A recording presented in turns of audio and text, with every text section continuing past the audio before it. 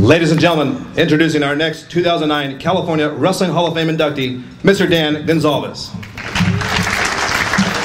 His presenter, a former wrestler of Dan's who went on to wrestle at UCLA and is a former national AAU champion, Mr. Brady Hall.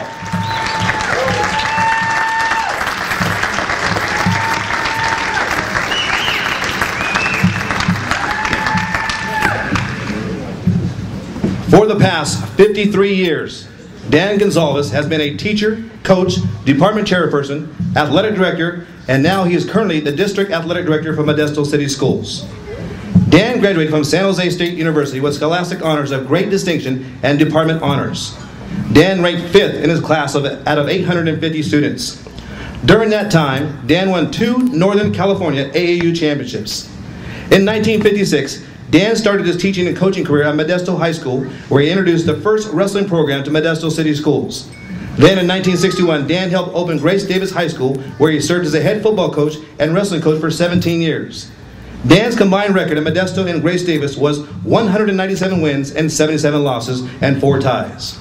Also during that time, Dan coached a total of 48 wrestling dual team and tournament championships, including 15 Modesto City titles, 7 Central California championships, and 2 section team titles. In 1966, Dan's team won the Northern California Invitational Tournament Championship. 6 of Dan's wrestlers went on to place in the NC2A Tournament Championships, such as John Azevedo, Lee Erler, Brady Hall, Grant Arnold, Mike O'Brien, and Leroy Evans. Dan has served as the athletic director for 21 years while also working as a district athletic chairperson for 18 of those years. Dan retired from teaching in 1996, but continues to serve as an assistant coach for the varsity football team. Dan has coached football for 48 years in the Modesto district. Ladies and gentlemen, inducted into the 2009 California Wrestling Hall of Fame, Mr. Dan Gonsalves.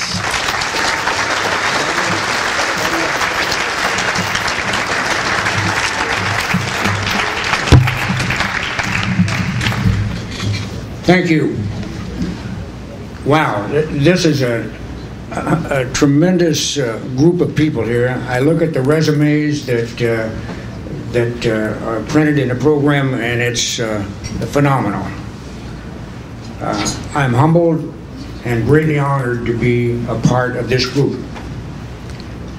First, I want to give my thanks, because that's the most important part of whatever I'm going to say tonight. I want to introduce my immediate family way down there in the corner. Would you people please stand up? My immediate family, you guys. My wife, Stella, and my 3 children and their spouses. Then I've got an extended family down there, those other 3 tables. The O'Brien table, that other table, and this table over here. Would you people please stand up? These are the people that carried me, a group of people that are tremendously loyal, and I'm really just pleased as punch for them to be here.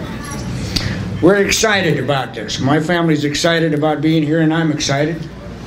That excitement started about 4 o'clock this morning when I got up like all old guys do, and I went to the bathroom.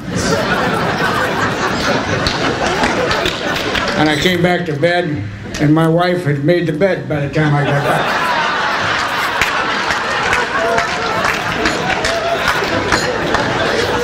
I said, "What are you doing?" She said, "This is a special day. We got to get going here." I said, "It's 4 o'clock in the morning." And she says, "Well, we might as well make of it." So she said, she's an artist. She says, "I'm going to go out back to the studio and I'm going to work on art. You do what you want to do." I walk in the morning, so I said, "Well, I'm up. I might as well go for my walk." I do a 3-mile walk daily. Not fast now, guys. I like to walk at night when it's dark. It seems like it goes faster. During the daytime, it seems slow, but when it's dark, it seems to go by quicker. Well, we live in the country, and we live on a road where it's just a mile long, and we got roosters, and there are about 4 or 5 of them. And as I walked along, I must have some kind of vibes or something. They started crowing, and they were talking back and forth, about 4 or 5 of them. And that probably made my neighbors real happy when the roosters went off at 4 o'clock in the morning. And then added to that, a couple of dogs started talking to each other. And by the time I got home, about an hour later, why, we had a regular concert going on up and down that road. But it was fun.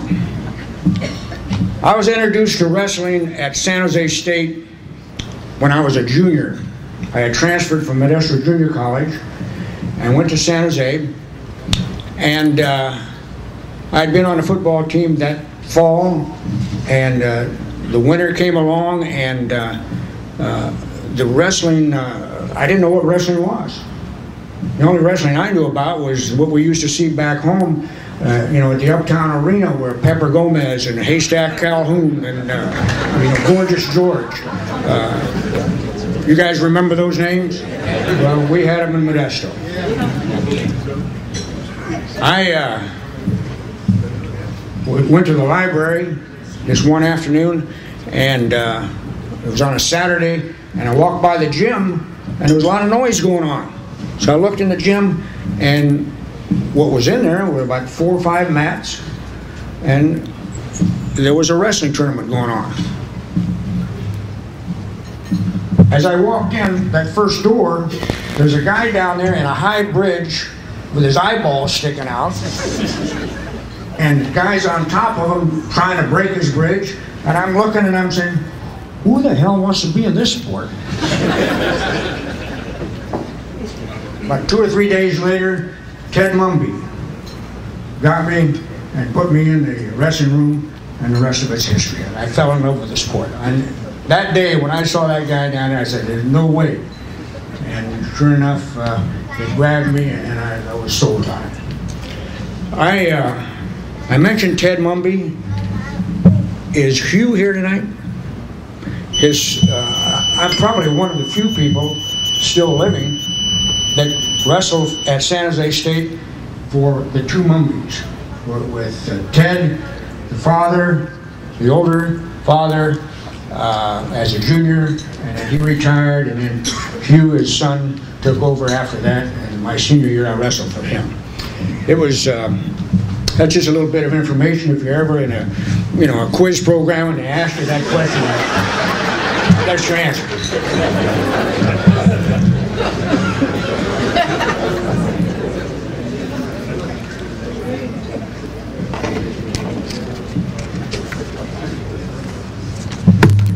1956, I went to Modesto High School and started a wrestling program there.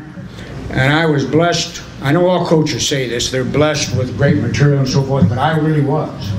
There were some great kids there, and they were hungry and wanted to learn. And a couple of them are here tonight. Lee Erler, who was up here just a little while ago, and Leroy Evans down there. Where are you, Leroy? You're over there someplace. We're on those teams, and the proof is in the pudding.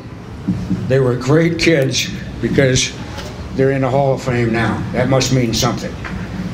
I know that when I left Modesto High to go cross town to the new high school, at Davis High School, the same thing happened there, to where lots of good, just raw bone material came through, and we had a successful program. There was one family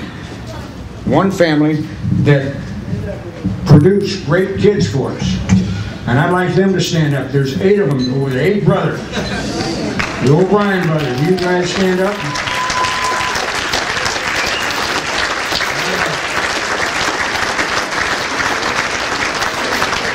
And the patriarch, Frank O'Brien, where are you? He's the guy that jumped off over here a little while ago.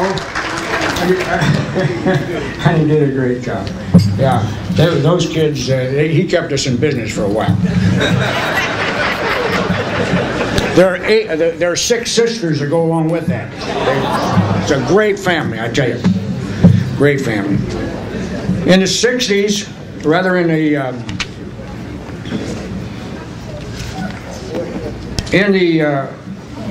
50s, of course, the leaders in our program at Modesto High were guys like Leroy Evans and Lee Erler and others. And in the 60s at Davis High School, I had guys, leaders like Mike O'Brien out of the family there and his brothers. And then in the 70s, of course, we had John Azevedo, who I think most of you probably have heard of, was the leader of our group. There were other people too. I got Alan Abraham's name down here. He wrestled for Turlock, just south of us. And I remember the first time he came out on the mat to wrestle against us in a dual match. He took off his warm-up, and I looked, and I said, man, I think I chose the wrong profession. This guy, he looked like somebody carved out of a rock. And we hung with him, and of course he went on to be a great wrestling coach at San Francisco State. Anyway, those are just some of the people that I had that I crossed paths with over the years. Old guys that coached. I remember at San Jose, in the San Jose Honda Peninsula, guys like Sam Delamaggiore at San Jose High School. Does anybody remember that name? Yeah. Remember that name? Okay, and I think at Wilcox, Warren Hibashi. Over in the East Bay, Marv Comstock. That was a piece of work, that guy. And John Owings and Galley at where the hell was that? Anyway, he had Northern California champions about 2 years in a row, the team championship. Anyway, those are guys that we got to compete against. Somebody mentioned Vern Brooks, and I remember we had to go against him when he was down at Madera.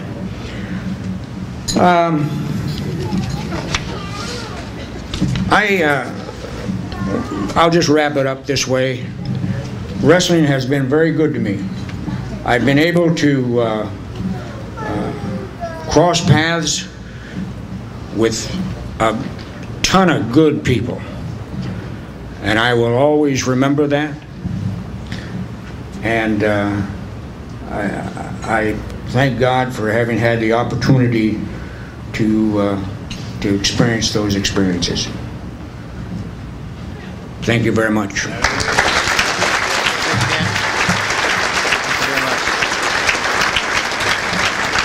Once again, ladies and gentlemen, Mr. Dan Gonsalves.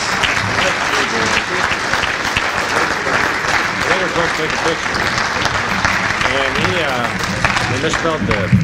they misspelled your plaque. They said they're going to give you a new one. We're done.